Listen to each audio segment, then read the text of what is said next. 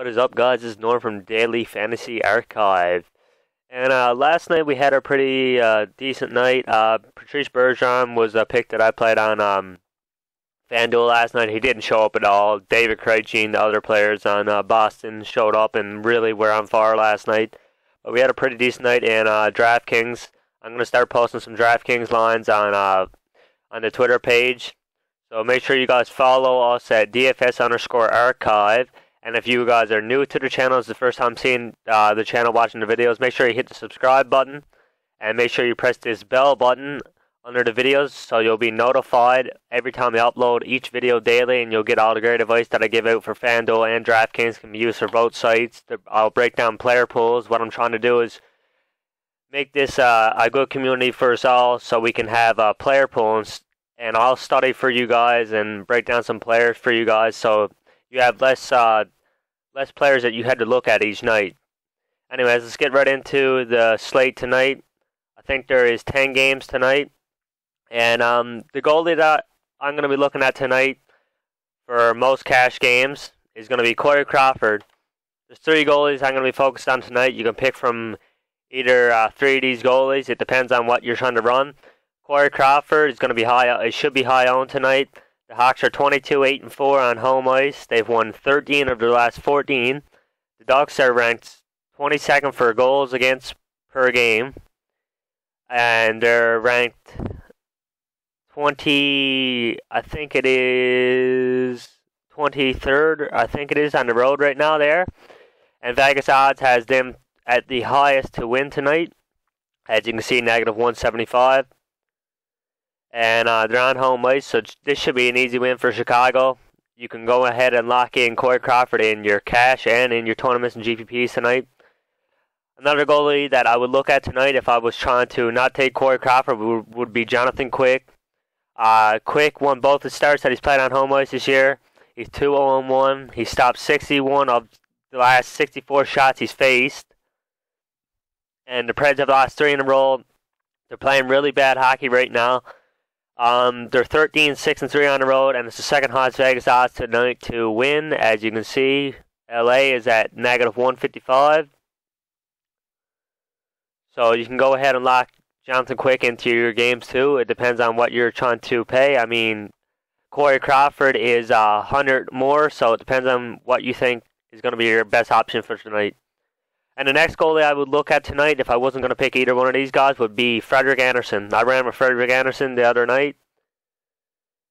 And he played a good game. He was winning 3-0, and he gave up a few goals in the end. But the thing with Frederik Andersen is he usually gets a lot of shots against, and he gets peppered. And he's been playing really good lately.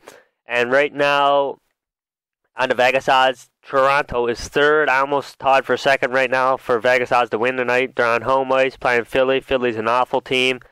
And last time he played Philly, he had 24 points.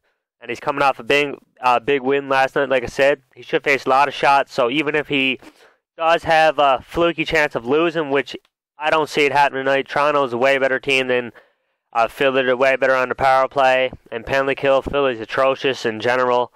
I can't see Philly winning this game tonight. This will be probably a better GPP pick for tonight. You could run it in cash, but it may be a bit of a risk. It's a 5.5 total game, and you guys know how Toronto is. They do give up a nice few goals at times and do get come back down a bit, but could be a good play again like it was the other night when I told you guys to pick them. And for centers tonight, I'm going to be looking at John Tavares. John Tavares is my first pick for tonight. I'm going to be locking in. He's good for cash and GPP tonight. He's on the first line power plays. They're big favorites to win tonight.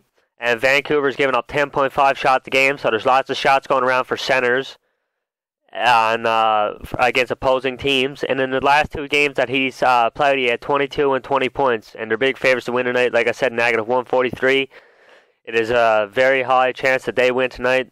Vancouver is awful in general. They're disgustingly awful team. They're not a very good team. So this should be a good chance for the first line on the New York Islanders to tear it up tonight. And John Tavares having some high upside. Another center that I would look at would be Austin Matthews if you're not going to be taking John Tavares, or you could lock him in and find some other value in some other areas. It's going to be a bit harder, but yeah, you could lock him in too. Toronto's big favorites to win tonight. Like I said, Flyers are not awful on the road, and they're awful on defense. They take a lot of penalties, and they give up the 7th most goals a game in the league and the 3rd most goals a game on the road. So this should be a good spot for a goal scorer like Austin Matthews and a guy that has a lot of shots and high upside to really go off tonight. And like I said, he has a safer floor because of his total shots that he takes each game. He takes a lot of shots. And the center that I'm going to be locking in my lineups, you guys don't need to, you can if you want, would be John Gabriel Pajot. He costs 4.4K. He's on the second line, and they're Ottawa's big favorites to win tonight, as you can see at negative 120. They are away, but they should destroy Arizona as they are 18-12-0 on the road. Ottawa is, and Arizona is not even positive on home ice, and it's a 5.5 goal game total. And over the last 3 games, he has an assist or a goal, and in the last 5 games, he's averaging around 15 points a game, and he's very cheap, as you can see, at 4.4K for his upside that Ottawa has been doing lately. They've been getting a lot of goals, and I can see him going off tonight for his price. He could hit some high upside. The first winger that I'm going to be looking at is Philip Forsberg. He costs 7.7K. He's playing LA, and he's been red hot on fire in 2017. You can see if you check his game log, he's been on fire. He had 1 bad game the last few games, but in the next game he bounced back and had a lot of shots, and I'm pretty sure he had 2 goals against Montreal. He's on the first line power play. And if anyone's going to score in Nashville, it's definitely going to be Philip Forsberg. Takes a lot of shots, so he has a pretty good floor. So he should be safe enough to run in your 50-50s and in your GPPs tonight. Another winger that I'm going to be looking at tonight, going back to this New York Islanders game. It's going to be a good game for New York Islanders. They're going to definitely destroy Vancouver tonight, is Josh Bailey. Josh Bailey's on the first line, and he's on the first line power play. He has 7 points in his last 7 games, and he has high upside, and he's playing this awful Vancouver team, and they're huge favorites to win tonight. As you can see, negative 143 should be an easy win for New York Islanders tonight. And continuing again with that game, we're going to look at Anders Lee, which will definitely be another good play. This whole first line should go off tonight. They have been going off in general. He's on the first line power play with John Tavares. You definitely want a piece of him. If you're not taking Tavares, you're going to want to take either 2 of these guys or 1 of these guys tonight. You're definitely not going to fade this game because it's going to be lots of goals for the Islanders tonight, I could see. And he's been on fire in general, this whole line. If you look at their game logs, they've been playing really good. Another player that I'm going to be looking at tonight is Erik Karlsson. Erik Karlsson is on the first line power play. They're big favorites to win tonight at negative 120, as I showed him before. The total's at 5.5. And if you check his game logs and his game logs, I'll show you. For for on the road and home, if you check out his splits, it's a good tool. Even if you don't play DraftKings, you can check out the splits. On the road, he's averaging more than a point a game, and he's playing better, as you can see, on the road. Last time he played Arizona, he had a goal and an assist, and he had 2 block shots and 2 shots. So he went off last time he played Arizona. He should be able to go off again tonight, at them being high favorites to win in this high-scoring game. And over the last 5 games, besides last game, the 5 games before that, he was averaging about over 15 points a game. And he just had a bit of a bad game last night. But I can see him bouncing back really good tonight. And he has lots of high upside because everybody knows Erik Karlsson. He's the top defenseman in the league. And the next player I'll be looking at is Jake Gardiner. Toronto's big favorites to win tonight, as you've seen before. I've shown you, and the total is at 5.5 on home. He's on the second line. He's on the first line power play. The Leafs are the second best power play in the league, and like I've said before, the Flyers take a lot of penalties and have a below average penalty kill. And at 4.5K, looking at Jake Gardiner's price, he should easily pay off his price just alone on the power play with how bad Philly is with taking penalties and on the power play. Penalty kill. Should be an easy spot for him to get some crazy high upside that we've seen him take in the last week or 2 weeks. You've seen him get some crazy high upside, so it should be a good spot for him to pay off. And the last play I'll be looking at is Marcus Granlund. Where is he? Marcus Granlund.